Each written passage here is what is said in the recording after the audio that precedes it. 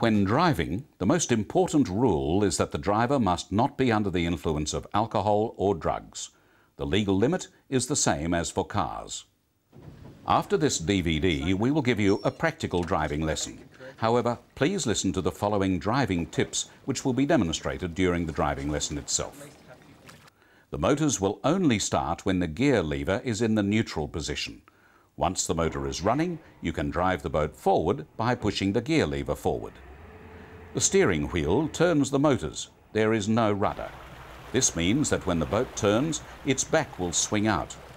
The boat is also slow to respond when you turn the wheel. Because of this, you may overcorrect to start off with. Once the boat is going in the right direction, you should only need occasional half turns to keep it on course. To avoid an object or to make a tight turn, you should put the motors in neutral, turn the steering wheel full lock in the direction you want to go, and then power on. Under no circumstances should you attempt to accelerate away from the object, because the back of the boat will swing round and hit it. The boat also takes much longer to slow down than to speed up, so give yourself plenty of time and space. To reverse the boat, pull the gear lever towards you. To steer in reverse, turn the wheel in the same direction as if you were steering a car.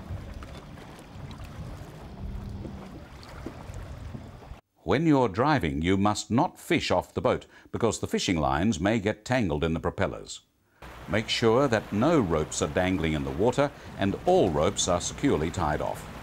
Also, make sure the oars are safely stowed in the dinghy. In summary then, you must not drive the boat while under the influence of drugs or alcohol. Start the motor with the gear lever in neutral. Push the lever forward to move forward. Pull the lever back to reverse. The boat is slow to respond, so allow plenty of time to turn and to slow down. Make sure there are no fishing lines or ropes in the water when the boat is underway.